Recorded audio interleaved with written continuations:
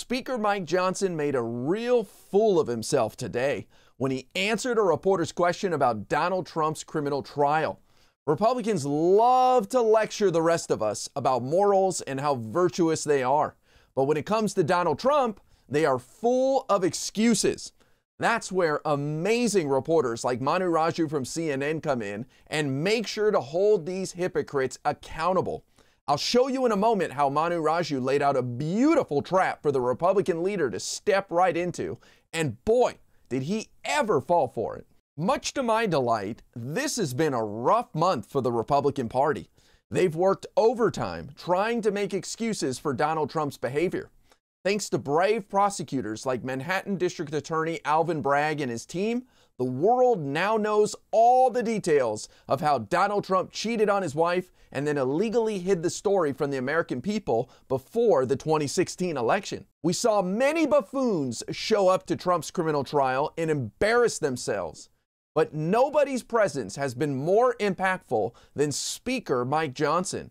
And that's because he's the highest ranking elected Republican in the country. He's second in line to the presidency.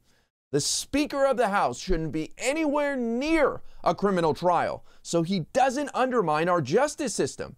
And he definitely shouldn't be saying things like this outside the courthouse. The crime that they are accusing President Trump of is falsification of business records.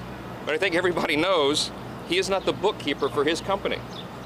President Trump is innocent of these charges. But what about his personal beliefs? Mike Johnson claims to be an extremely spiritual man who is guided by the Bible.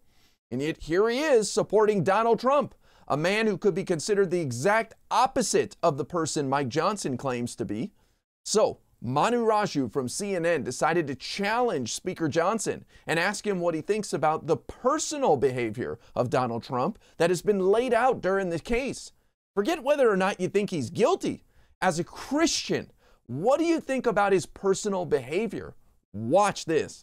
You've been very clear about your disdain for the hush money case, but what about the underlying alleged conduct of paying off a porn star to keep this extramarital affair allegedly quiet? You're a deeply religious man, a moral man. Does that alleged conduct cause you any concern about the former president's character? Look, I'm not going to comment on that. What we've said about what's happening in Manhattan is I've called it a disgrace because it is. It's clearly lawfare. They're clearly going after President Trump because of who he is, because he is he'll soon to be officially the nominee of the Republican Party for president of the United States. They've had him tied up for weeks in a courthouse when he should be out, have the ability to speak freely in the campaign and to be around the country. This is clearly by design. These prosecutors in these various locations have coordinated with the Department of Justice in Washington. Everybody knows what's going on. Everybody. If you look at this objectively, there's no way to look at this in any other way. The case is patently absurd. You've had every legal analyst across the board acknowledge as much.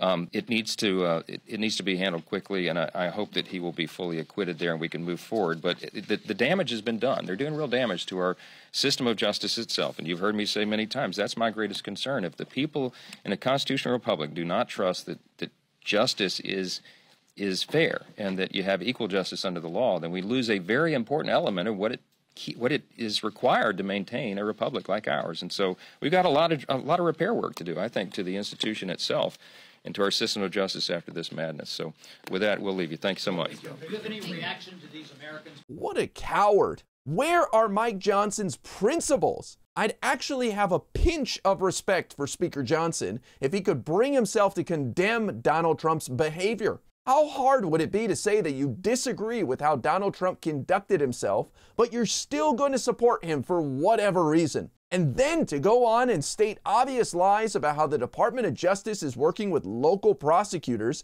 to attack Trump is just absurd. The only people damaging our justice system are the Republican Party. They are solely responsible for the public losing trust in these institutions because of the lies they spread.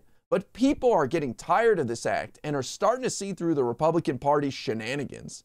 Opportunists like Mike Johnson claim to be deeply religious, but then prove to the world that they are just hypocrites by supporting terrible people like Donald Trump. Kudos to great reporters like Manu Raju for continuing to hold these frauds accountable.